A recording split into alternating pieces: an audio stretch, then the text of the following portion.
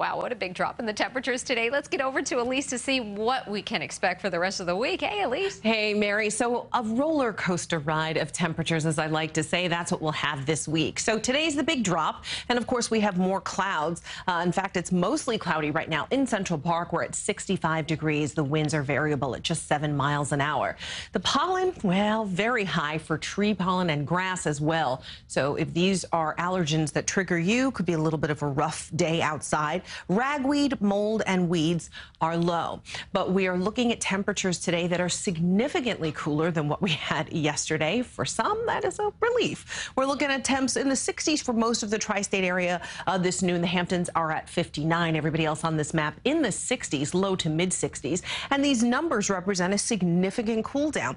I mean, the numbers are anywhere from 11 to 24 degrees cooler right now than it was this time yesterday. For Central Park, it's 18 degrees cooler. So as soon as you step outside, you'll feel that. And we're not expecting much more of a warm up for today. We were at 89 degrees officially on Saturday, 88 degrees on Sunday, and 68 is our forecast high for today. So a 20-degree temperature drop is what we're expecting. Temperatures start to rebound a little bit tomorrow, so we'll see temperatures in the 70s for Tuesday.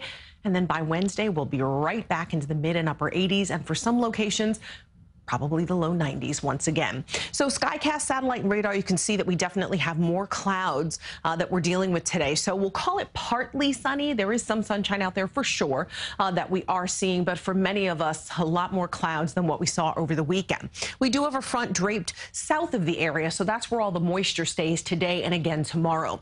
We turn on the Futurecast and you can see that while we're dealing with the clouds, we're not expecting rain today. Same for tomorrow. Looks like we do manage to stay dry. On Wednesday, we're expecting not only a chance for some showers, but possibly thunderstorms. You can see as we head into late day and Wednesday night. So Wednesday during the day, the heat is the big story. 88 degrees expected in New York City, 92 for Caldwell, 91 for East Brunswick.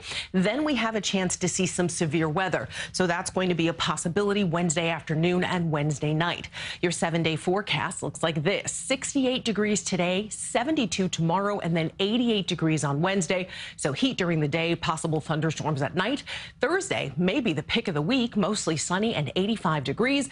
And then temperatures cool down for next weekend. Will be in the low 70s with a chance for showers on Friday, and Saturday. Mary? All right, Elise, thank you.